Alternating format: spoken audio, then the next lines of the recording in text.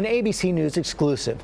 One of the students who survived that Oregon College shooting tells her terrifying story, explaining how she made it out alive and what she heard from the killer.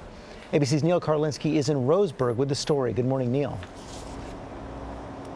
George, good morning. Investigators learned a lot of new information this weekend, including that the gunman apparently took his own life. But much of what they know comes from the eyewitnesses who were right there, like the woman you are about to meet. She is a marketing student. It was only her second day at college ever when the gunman burst in, shot her in the back. She says she kept her eyes shut, lied on the floor, and played dead to survive. This is her remarkable story.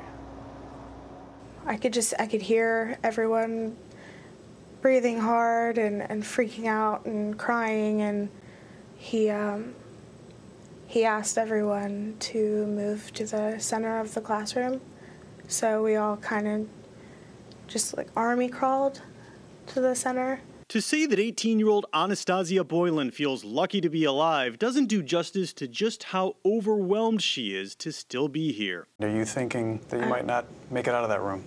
Yeah, I didn't think I was gonna make it. Last thing I remember praying was that my family and my loved ones, and that the family and loved ones of my peers would somehow know that we're all okay. From her wheelchair inside the Oregon hospital that helped save her from a gunshot wound to the back, she recounted the 9 minutes of hell inside Umpqua Community College last Thursday when alleged gunman Chris Mercer opened fire. She says the gunman even spoke to them. He sounded really deranged because he said that he had been waiting to do that for a really long time, and he laughed. He laughed? He laughed after he shot the teacher. She says he picked out one student specifically to be the one who would live to tell the tale. He said, "The kid in the glasses, get up. I need you to do me a favor. Today's your lucky day."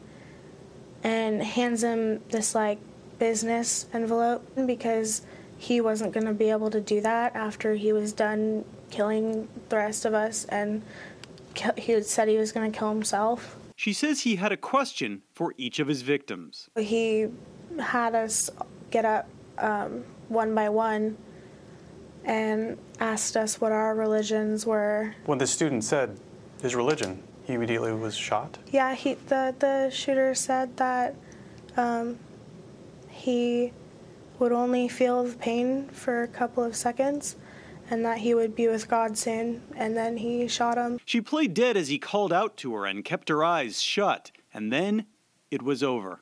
All of a sudden I heard one kid in my class say that he was dead, he's shot in the head, everything's okay.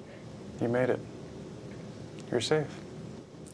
I will never, ever take for granted a second, a minute, an hour, a day. Never again. Such a strong woman. She still has some numbness, she says, from the gunshot, which was near her spine. But amazingly, she says she expects to make a full recovery, Amy. Wow, what a remarkable story. Neil, thank you. And of course, our thoughts and prayers continue to be with the Roseburg community.